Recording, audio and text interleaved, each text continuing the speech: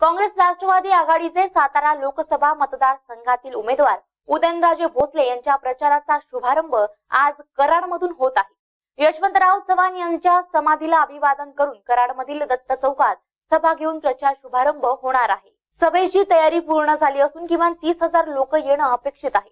पश्चिम महाराष्ट्रातील काँग्रेस राष्ट्रवादी आघाडीच्या दिग्गज राजकीय नेत्यांसह सभेला राष्ट्रवादीचे अध्यक्ष शरद पवार, काँग्रेसचे पृथ्वीराज चव्हाण, छगन भुजबळ, सिक्कीमचे माजी राज्यपाल श्रीनिवास पाटील, ज्येष्ठ नेते विलास काका पाटील, स्वाभिमानी शेतकरी संघटनेचे अध्यक्ष खासदार राजू शेट्टी उपस्थित राहणार आहे।